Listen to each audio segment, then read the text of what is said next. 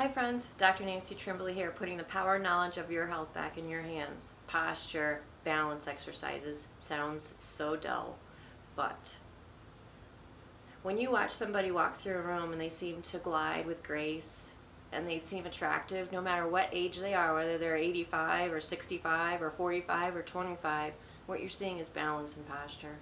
When you have core strength, you have good balance and posture, and it allows you to move your limbs freely and gracefully. So you want to be more charming, more attractive? Work on your balance and your posture. Also, as we all age, as we start to lose those fine motor senses, we tend to fall. People tend to fall, and this causes injury, and it causes drama in your life that you really don't need. We do enough silly things to ourselves to mess ourselves up. Why don't we protect ourselves?